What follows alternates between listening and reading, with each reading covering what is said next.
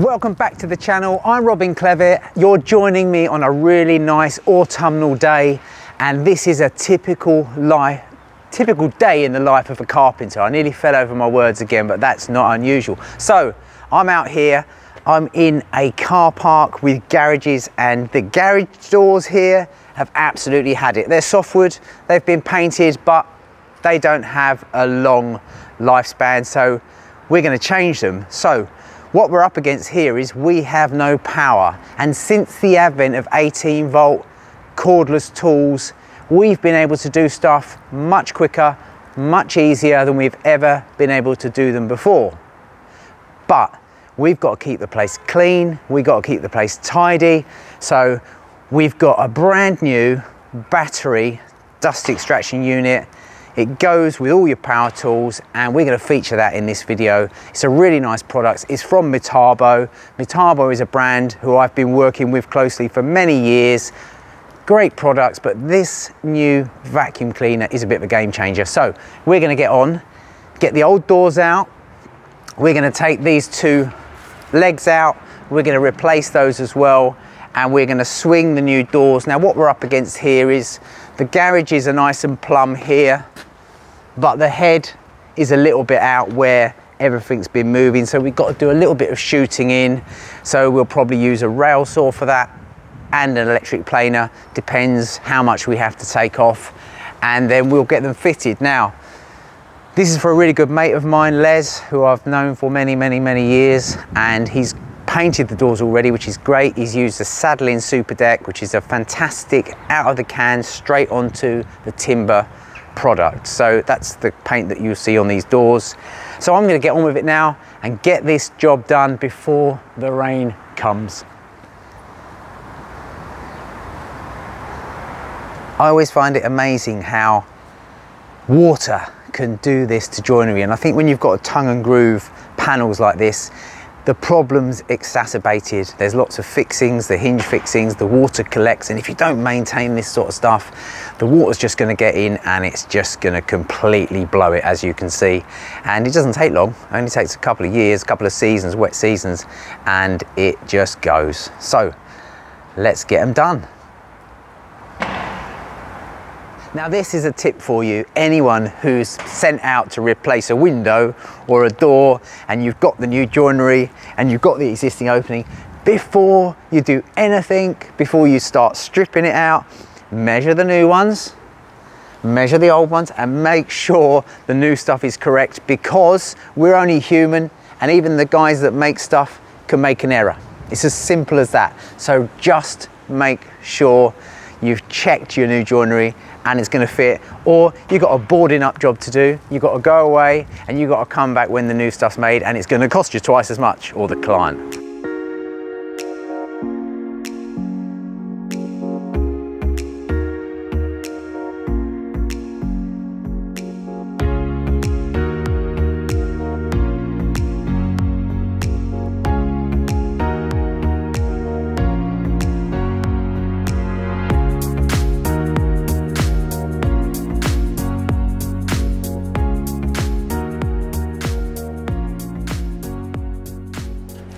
We've removed the doors, we've taken out these rotten frames. We're going to replace those rotten frames. We're going to replace those rotten frames. We're going to replace those rotten frames, not flames. I don't know where I got that from. Anyhow, so they were 4x3 prepared. And what I'm going to use now is a 4x3 pressure treated. It's going to last a bit longer. It's virtually the same material. That was redwood that we took out, which is this effectively what you see my trestles made out of. This is a very similar type. It's more like a whitewood. Obviously it's treated and it can be painted, but it's going to stand the test of time. So I'm going to cut these back in, and I can't remove the old mortise. There's all kinds of nails and fixings through them. So I'm going to come straight up with a butt joint, but on the back, I'm going to cleat them to the back of the frame so they're connected and they make a nice strong job. I'm also going to be using on the bottom some of my tape. Let me see where I put that. Here. So I'm also going to use some of my tape, and I'm actually going to have a really nice cut on the end, and I'm going to tape the end grain This adhesive is fantastic on this tape, and that will also stop water penetrating, and that will just give it a bit more of a life as well. And I think it's also key, if you keep it just off the concrete, we could use a plastic shim underneath it, and that would just also mean that any water that's collecting on the ground at this point here is gonna, in our case, it's gonna run away anyway, but at least it's not gonna get sucked up into the bottom of the jam, and the shim will take the load, obviously. And I just think that's a sensible way to do it, because if you do bang it against the ground, it starts rotting. It's going to want to tend to the weight of the doors. It's going to want to push it down. They're all going to go out of shape. Now, I've checked my reveals for plumb, and they're pretty good. As I mentioned a bit ago, they're pretty plumb. So with regards to the doors, they should be fairly parallel, but the head, when I check the head, it's falling away, which is a bit of a shame. I will have a look here to see if this plate could be wedged up against this. I'll have a look at that first, because it's obviously all over the gaff. If I can move it up, I'll put a wedge in first to just see if I can get it up. So I'm going to get the jambs in, or the frames. I'm going to cut them in tight first. 1990 for that one. That's 1992. So I'll cut two at the same length. We'll get them in, we'll get them fitted, and then we'll mark what we're going to take off to let a shim go underneath so they're not in contact with the ground. So first of all, we need a nice square end on the end of each one. I've not got a chop saw here, so we're back to a good old-fashioned handsaw. Nothing wrong with that. These are lovely and straight. We'll take off, in fact, that is a really nice machined end. We'll keep that one. We'll turn this one around and use the same as that, because I am going to trim it. It's a nice square end too. Okay, so let's cut the lengths off the other end.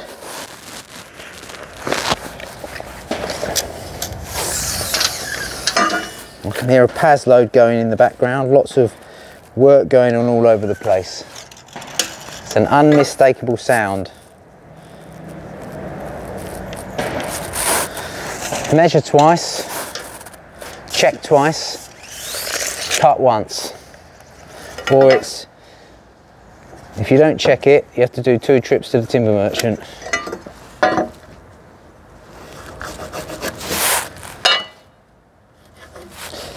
There we go.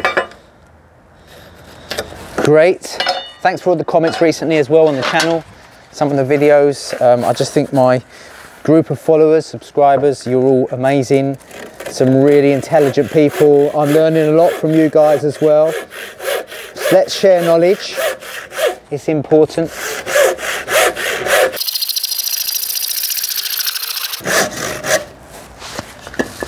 Pop that out of the way. We'll just pinch that in over here. I'll pinch that in here somewhere. Ready?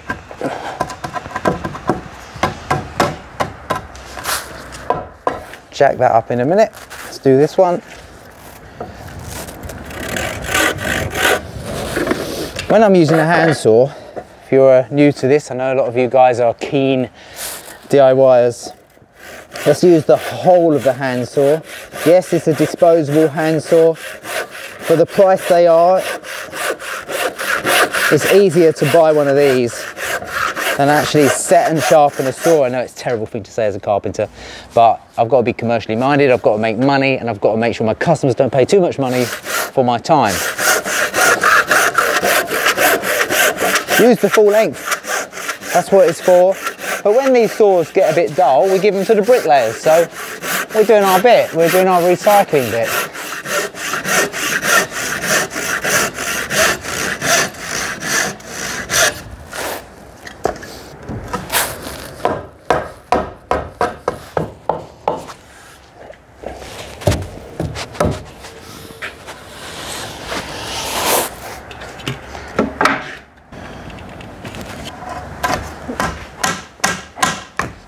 That's it, let's give that a little tap up. Best not use my hand. It's Someone did mention that the other day. They said, don't use your hand. I was banging some cladding and someone said, don't use your hand. So cheers, someone just gave me the nod where the hammer was.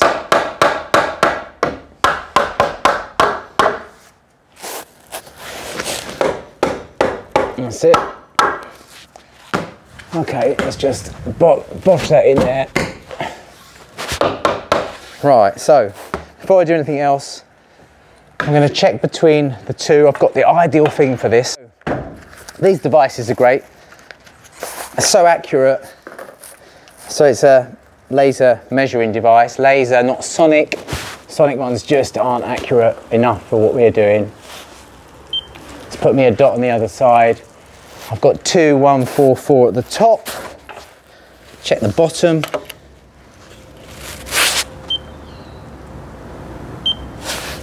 I've got 2145 at the bottom. We're a millimetre out, which is absolutely fantastic. There we go. So it was 2144 at the top, 2145 at the bottom. So we are parallel as far as I'm concerned. Now what we're going to do is make a quick measurement of the doors that we're putting in. If they're in here, it's a bit dark. Have a little look at this.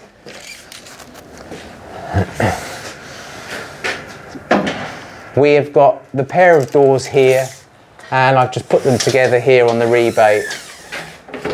And we've got 2135. And so we have got exactly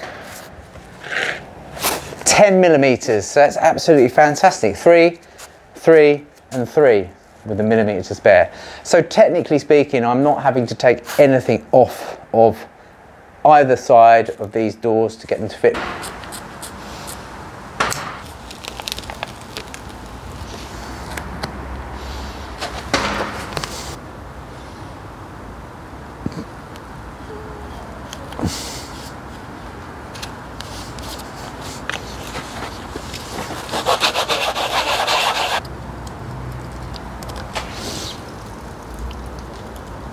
This tape is a really, really nice product. I've been testing this for a while now on decking.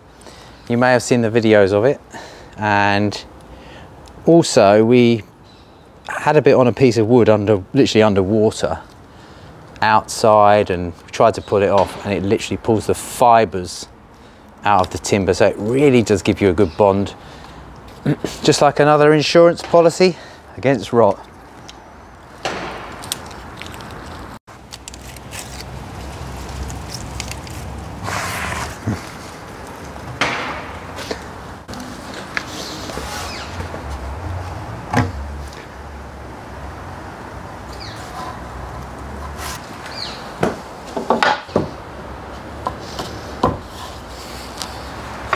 Right, so now I need to mark my fixings. Now what I want to be doing is, if you can see the brickwork here, I want to be coming into the header. Sorry, the stretcher, not the header. I want to get into the stretcher. I want to get right in the middle. There'll be a frog somewhere, it may be up and maybe down, but generally speaking, if I'm in the middle, I'm going to be away from it. I'm going to be able to fix the top straight the way through, and I need to start with a counter bore. What's a counter bore? A counter bore is just a hole bigger than the head of the screw. I'm going to use a screw which is direct into the brick, no fibre or plastic plug needed. I'm going to counter bore halfway. On my drill bit there, I'll just make a little pencil mark there, do it like this. Got a pencil mark there, that's where I want to be. So the idea is, I'm just going to counter bore that in.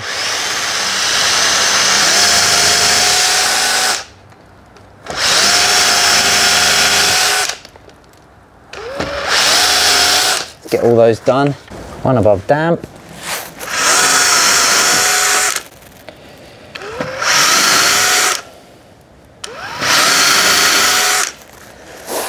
That's it. So we're going to get that all screwed to the wall. Before I attach everything, I'm going to cut my door stop at the top, and I'm going to pinch it in, pop a little fixing in the middle, and that will hold my posts exactly where I want them. So when I'm drilling here, if it tries to pull in too tight, it's going to keep the top where I want it. I'm going to add 1 millimeter on, so it's a pinch fit. I've measured it with that laser measure. I want 21.45, I'll add 1 millimeter on.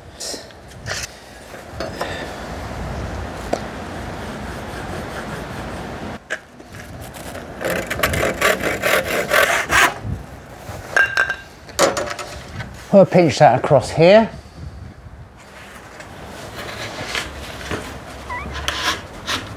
That's it. Just to hold it. Let's get these fixed through the top.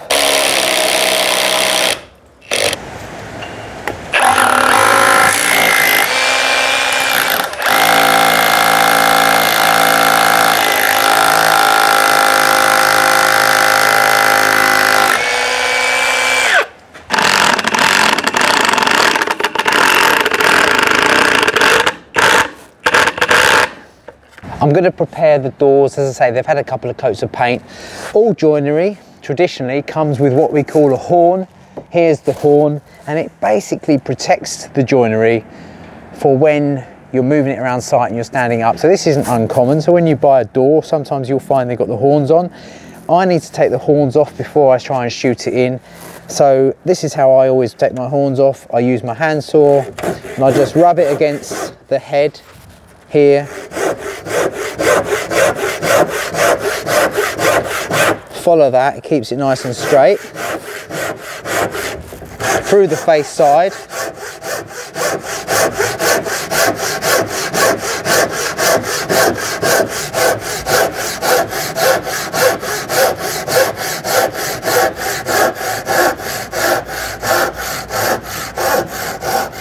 Now, if all things were nice and flat, straight, square and true, then I would clean the horn up like this now. I'd take my little plane and I would just follow that little rounded edge there,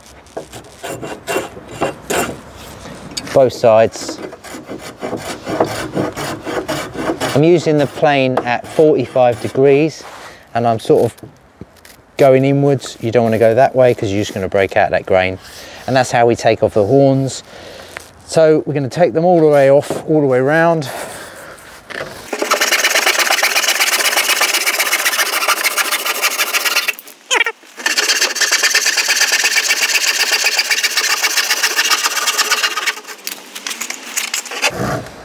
You can actually see here that the boarding isn't that straight. It's all over the shop, in fact, but this is pretty normal for this standard of joinery. So it's a mass produced garage door by one of the big names, Gerald Wen in this case. They're not sponsoring me. Before anyone says you got free garage doors, no free garage doors, bought garage doors.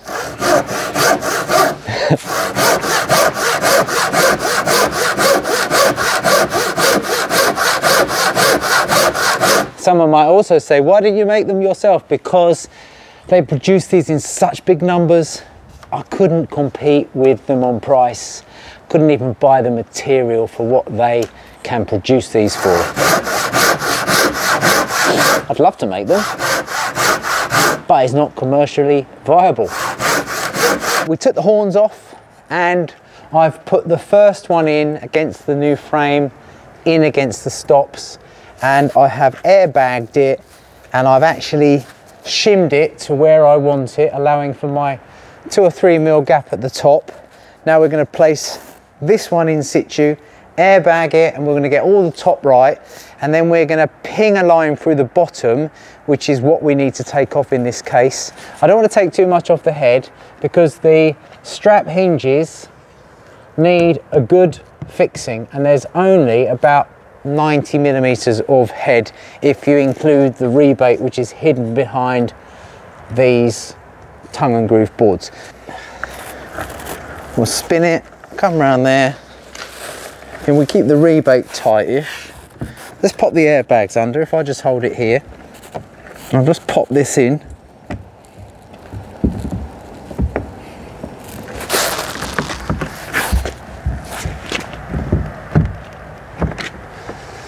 Right, I'm going to just lift it a slight bit and we'll just pack. So the airbags obviously help me by allowing me to lift it Great innovation. This is probably one of the best things since that cliche sliced bread. All right, so what we need to do is we're going to pull a line through the bottom from the underside of my 10mm relieved frames all the way through, and then we're going to cut that off. So I want you to go on the bottom of the frame. Okay.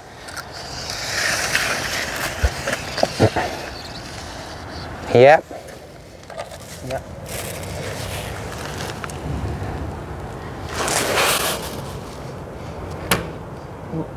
Yep.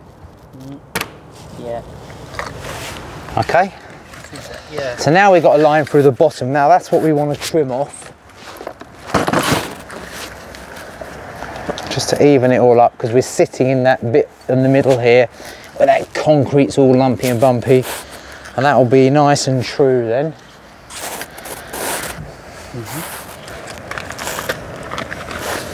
Okay. Yep. Okay. So we're going to take this off with the rail saw. Make a nice job of this. So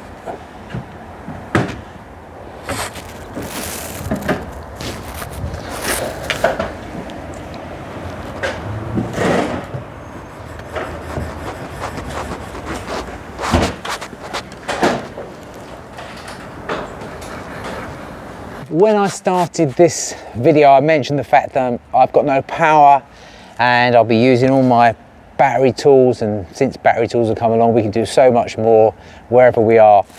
So this is a really good 18 volt, it's actually 36 volt, it takes two 10 amp hour batteries in the back, 18 volts, so they both couple in the back. Let me just show you that. There we go. And then there's no cable, so normally you'd plug your extractor in and you'd plug your saw into the extractor, but what the guys in Metabo have got is a really innovative, it's like a vibration sensor on the hose. It's like a wristwatch, and it also serves as, if I put it on auto, a button, which is ingenious. But more ingenious is when you attach it to a saw, and you can attach this, you can take this off this and put it onto a chop saw, for example, electric planer, and it works. So I've got the rail positioned on my line. I've already done the sacrificial edge, which is the first cut, if you like, and I've got it clamped on with a quick release clamp underneath. And I'm going to set the depth. So we want to be, we've got a 44mm rail, and we've got about a 15mm board. So to be fair, we can just go all the way through. I've got it set on 0. I'm not going to be putting a backing bevel of any sort on this.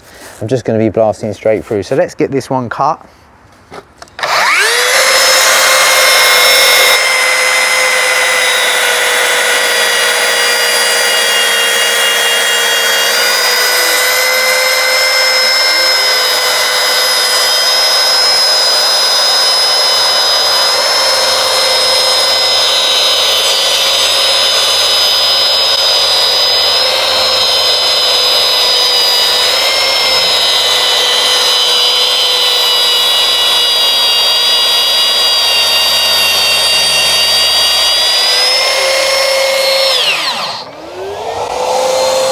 Look at this. Look at that, it's amazing how that's held itself together. I think that's all by paint, but look at that section through. The T&G, you've just got a rebate there, so that must be mechanically fixed. Then you've got these nice little tongue and grooves. You can see how much tolerance is allowed in that tongue and groove there. It's all about expansion and contraction. And you can see there, they all vary, but look at that. Who would have thought that would have stayed together? If you wanted it to, it would have never have done it. So I want to keep that now. It's like a little sort of a headband, you know? It's like a green tongue and groove headband. There you go. The green suits me, it matches my eyes. Right, that's that done. Let's do the next one. No more messing around.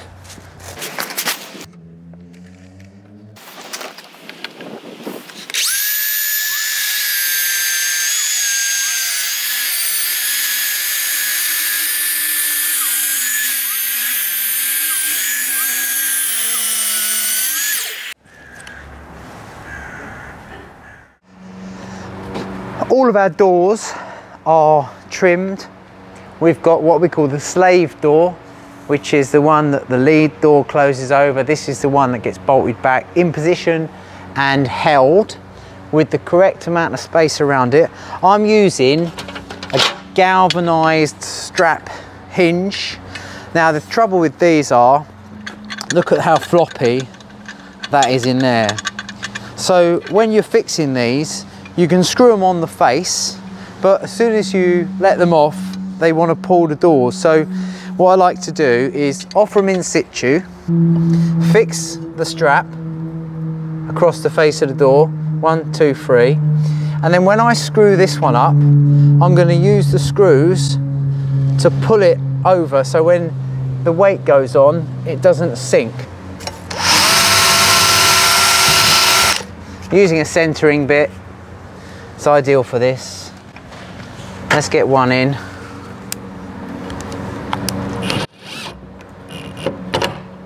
Okay. Now we just want to make sure they're nice and parallel to everything.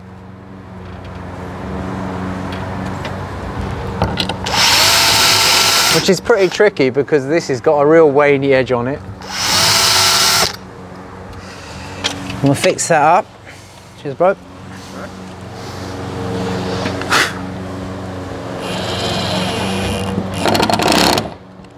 I'm using a screw with a Torx head, a little bit more unlikely for someone to walk along and unscrew that. Now, when I screw this in, I'm going to bias the screws to the side to pull that pin against the side of this hinge. So we're going to do that first.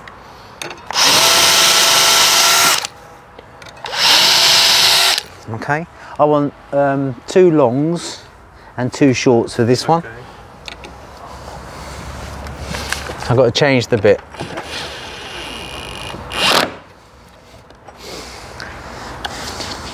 Thank you. You're welcome. My faithful assistant. Thank you. And then bias that over there as well.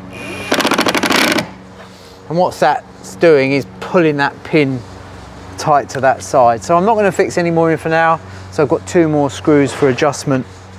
And then we're going to get the bottom strap on. Now, the bottom one needs to be fixed in relation to the bottom rail, which is behind the door. So I need to take a measurement for that. And it's around about 95 to the center. Now I'm going to get my small level. And I'm going to level a little line through for the screws. 95, let's use this little marker here. You can see it a bit clearer now. Now, so the theory is good about marking a level line, but it's hard to see, but you look down there, it's all over the place. You know, this metalwork isn't that true. Even the screw holes don't line up. So it's all about the eye quite a lot of the time. You know that if you've been in the trade a long time.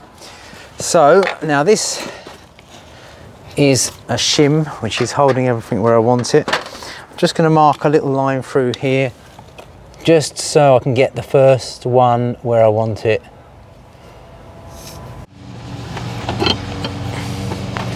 And we'll get the first one in.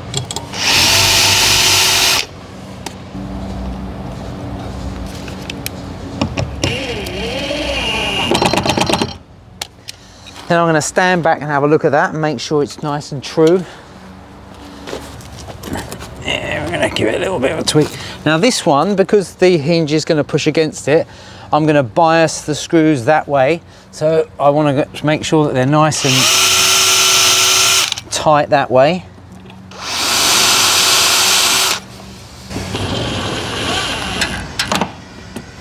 We'll get them wound in. Again, leaving 2 for adjustment should I need it.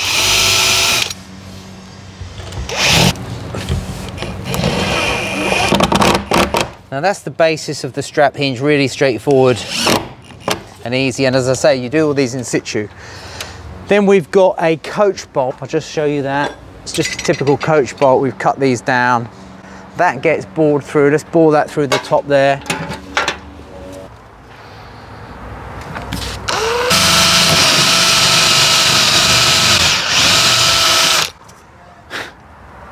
go through until I can see it on the other side, then drill back. You don't want to smash it out.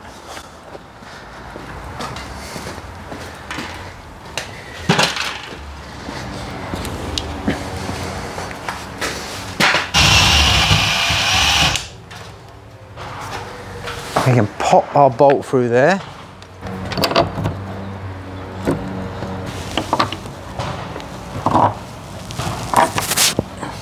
So we have got all the packers out and we've got the hinges in situ now.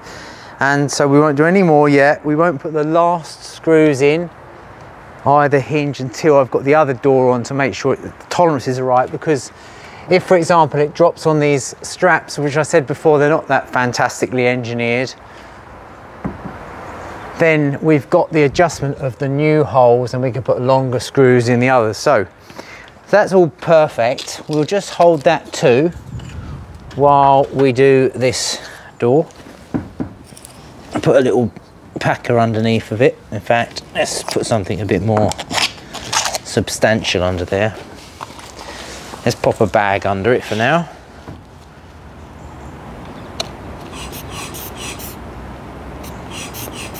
That will hold it.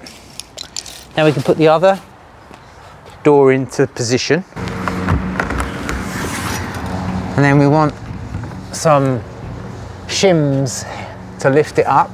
How are we looking? That's it, right. So that's held in position. Now we're going to give it the correct amount of space. Just pull that back there.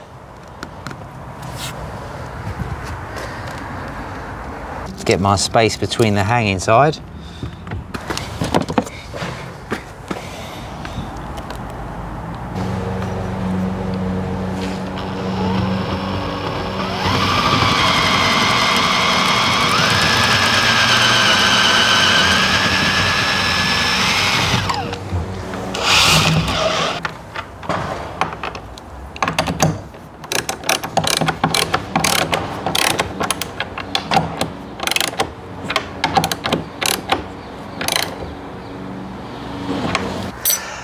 The doors are hung, they're swinging. We've put the old bolts back on. We like saving the planet. Now, I'm just putting a lock on. Let's just bolt this one up. There. Now, I've been using these Gatemates. They're absolutely fantastic. I just think the innovation is brilliant. They're so simple to fix, and I've never seen this from a lock manufacturer before. They give you a self-adhesive template. It speaks for itself. There's one hole for the cylinder that goes all the way through, 28mm hole, and it's just a matter of piloting for the fixings holes. So you can see that they say fixing hole position is the smaller one, cylinder hole position. Now, don't be drilling here and here, because that's just to give you an idea that that's where you're meant to drill. So I think I'll start by putting a little pilot in here. We're going to go all the way through with that so we can drill from both sides. Good practice.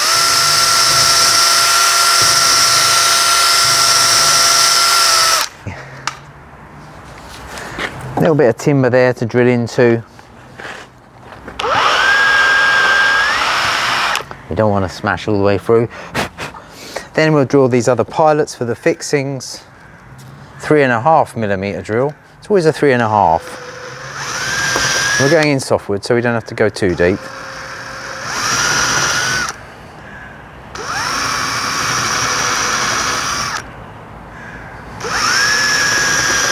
Now we're going to peel off this. The job's a good one. Right, let's change the drill bit. We're going to pop in a decent 28. And we're going to go from both sides.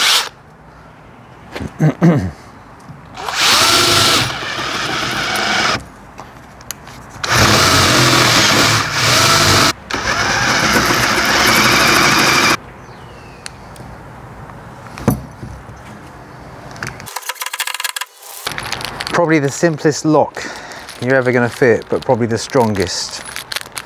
The fact that the barrel is 90 degrees to this huge, super huge spindle here, and it travels so far behind the other door, Just think it's fantastic and certainly strong.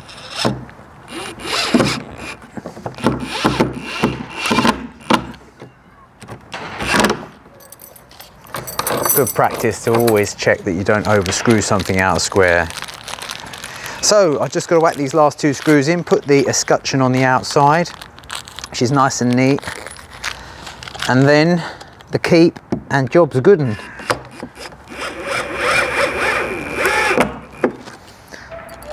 Nice.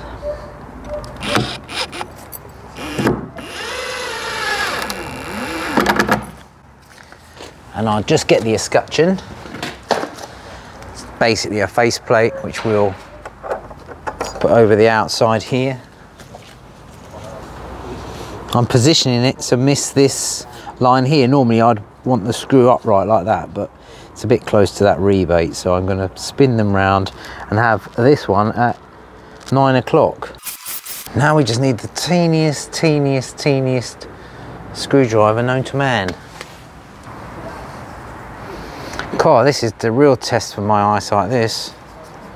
All it looks like is a little gold pin. I'm feeling my way. I'm using my 35 years of experience to literally, just feel my way. But I think that's a nice finish. It's a nice detail. You can get a slightly shorter barrel, but it was just a little bit on the short side, the one that was available. So I've gone for the slightly longer one. Doesn't impair the strength or anything like that. So. And that's it, that's the lock fitted. So it's 1 hole through the middle, 4 screws, and we have 5 keys as well.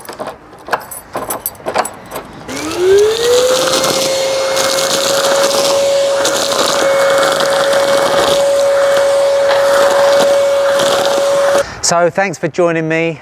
These garage doors are fitted. I've really enjoyed it today. Another example of 18-volt battery tools just being much better for us chippies.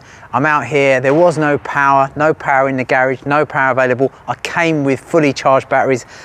The dust extractor is still on its full power, so I'll be interested to see just how long that lasts. Admittedly, it was just a few cuts, a little bit of planing, and I'm going to do a little bit of clearing up with it now. And that's it. So thanks very much for joining on the channel. Keep checking back soon, follow me on Instagram, and look in the links in the description for more information about this Metabo stuff, and I'll see you very soon.